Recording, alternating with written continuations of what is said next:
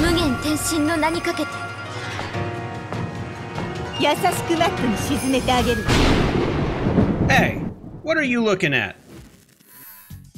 Just kidding. You're gonna see a lot more of that today because we're going to be talking about sexualization in fighting games. Don't worry, we're not here for some puritanical screeching, but it's not a goon session either. Instead, we're putting the TNA under a microscope to see how they became a part of the fighting game DNA and what sort of connotations it has for the genre and its enjoyers.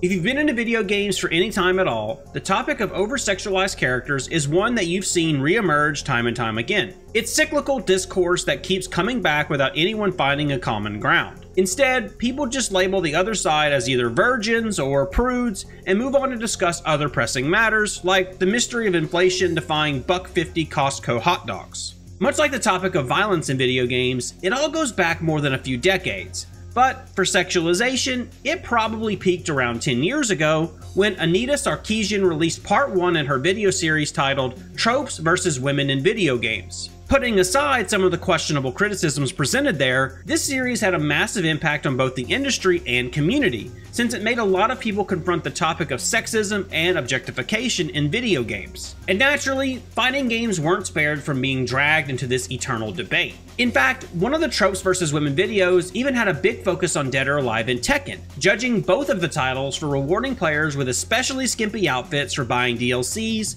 or ordering the game from specific store chains. They even had Anna give you a sultry reminder to pick the game up from GameStop. This is Anna Williams, calling in on behalf of GameStop with some juicy news. Turns out your copy of Tekken Tag Tournament 2 is ready for pickup. The topic didn't quite catch on the way it did with other genres, but you could already see the seeds growing in the Western community with the release of MK9. Every female character in that game had mandatory bolt-ons and more than generous cleavage to show them off. It was so in your face about fan service that even despite MK's history of ultra-violence and tacky outfits, it made people ask themselves if this might just be too much. For NRS, the answer was definitely yes. When MKX came out in 2015 and adjusted character outfits and their proportions to be much more modest, this shit-flinging truly kicked into gear. And when we're talking about the biggest fighting game franchise in the world, it means that the discourse will inevitably spill into other games. But perhaps that wasn't necessary, because in the same year, we had a controversy that orbited around our Mika's ass. If you don't recall, fans accused Capcom of censoring the game after the camera angle of her super animation was adjusted to hide the butt slap. Ono himself even had to comment that they are aiming for a teen game and didn't want to show content that people might not find acceptable. That could have been the end of it, but the EVO of 2016 really helped to shine a spotlight on the cheeks in question when the tournament was streamed on ESPN. Mika's default outfit was simply too hot to handle for the sports channel, so Fudo was requested to switch to a different outfit after the first game. You can imagine that the community wasn't too pleased when they found out about this. It felt like a weird attempt to cover up something normal, something that the community has been more than used to. Who could have imagined that only a few years later, EVO would be doing this of their own accord? During EVO Japan 2019, Dead or Alive 6 had a special exhibition between top players, followed by an ad/showcase of the game. And let's just say that it was very characteristic for the franchise. They had two gravure models, Saki Yoshida and Yuka Kuramochi, show up on stage and, I mean, you can see on the screen what happened next. This was followed up by a showcase of some in-game features, which in no small part focused on the ability to pause the game and use the free camera, which allowed players to take in the brutal combat, high-impact martial arts, and acrobatic finesse of grappling in its full glory. This titillating display made EVO showrunners tense up, which led to an abrupt end of the stream and apology of, at the time, the face of EVO, Mr. Wizard, who said the following: "The DOA ad that aired on our stream does not reflect the core values of EVO or the FGC. We ended the stream temporarily to protect the integrity of our brand. We sincerely apologize to our fans." But there was no need for an apology. People didn't mind watching a fighting game developer showcase their fighting game at a fighting game event. The implication that it had to be stopped because of FGC's core values was so far from the truth that it was memed and criticized to death. Ironically enough, just a year later, Mr. Wizard would leave his post and the community for exactly the kind of despicable bullshit that does go against the core values of not just the FGC, but any normal person. You might be seeing a pattern here. For the most part, whenever someone tried to censor or criticize fighting games for how they depict the female characters, it was almost universally met with pushback, at least when it's done from the outside. Within the communities, these discussions did get more common, which is especially evident with Tekken and Mortal Kombat. While Tekken fans mostly argue whether women should be allowed to age and have more than one body type, Mortal Kombat is a full-on minefield, likely thanks to the series' history we mentioned before. But when we talk about fighting games as a whole, is there really a problem there? Is it fair for some people to complain about it? The answer is complicated, and that's why it's something that's worth talking about, since there are many factors to consider here. First and foremost, it's safe to say that yes, fighting games are overtly sexualized, but that's not a bad thing in and of itself. It's like saying that shooters are violent, at least on average. Soldier of Fortune, Doom, Red Dead, Wolfenstein, there's no shortage of games where you can casually blow someone's head off more often than you blink.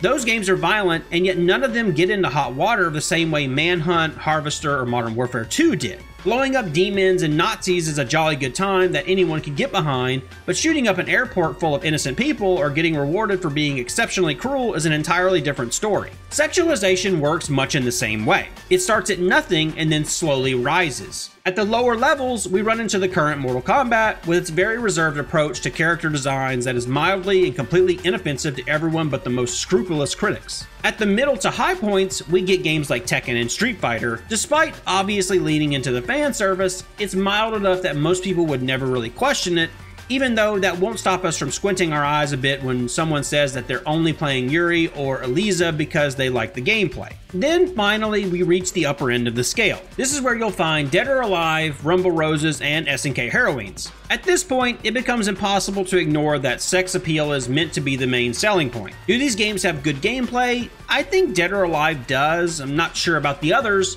but how would I ever convince someone outside of the FGC that this is actually a complex and engaging fighting game with an interesting hold system that redefines the dynamic of attack and defense? Well, I only play for the fighting. I appreciate the expansive multi-tier environments and the 16 characters with the pixel shading bump mapping. I honestly feel bad for people who only care about DOA for its gameplay, because the majority of people, even in the FGC, will forever carry the claim of a horny game for horny people. But if sexualization can have such adverse effects, why do it? Well, because typically positives outweigh the negatives. Sex sells. It doesn't matter who you are or what you believe in, everyone prefers looking at characters that they can find appealing or feel attracted to. Both men and women want to have characters that they can get attached to, someone who could become their virtual avatar. This doesn't require sexualization, but the two typically go hand in hand, and it can even be harmful to try and restrict it in some way. What might seem like an over-the-top fan service to one person could be empowering to women who want to express themselves by playing an alluring character like Ivy, Anna, or Bayonetta. Now it's time to be moved. In the same vein, while some guys might enjoy the power fantasy of playing as a gruff and muscular half-naked swordsman, the same character might just end up appealing to women who enjoy such character archetypes, and they're more common than you think. After all, characters like Mitsurugi, Victor, Huarang, or Raphael are not far off from men that you'd find in otome games, which are visual novels that primarily target a female audience. This gets us to the final question. If this is not an issue for us as players, and in fact it's something that we typically gravitate towards, consciously or not, then who would have any sort of issue with it? The more I thought about it, the more I started to realize that there's not one definitive group to point fingers at. Sure, there are some individuals and activists who wish to see more diversity, representation, and perhaps push some standards of how hot a character is allowed to be, but I feel like trying to focus on them will just lead to missing a bigger picture, and that picture is painted by money and cultural standards. Publishers aren't funding games out of the goodness of their heart. They want to make money.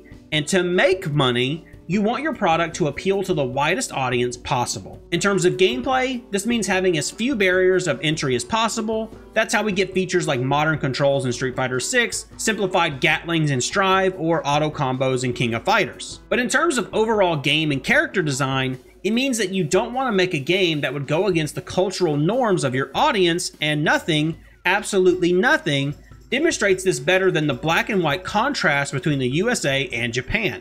The USA is pretty chill with depictions of hundreds of different ways to destroy a human body, and Mortal Kombat is a fantastic example of it. Gutting, burning, slicing, or crushing a human body is a staple of the series. Fatalities only get more gruesome, shocking, and vile in each new title, but when it comes to character designs, keep it reserved, keep it classy, we have a refined establishment here.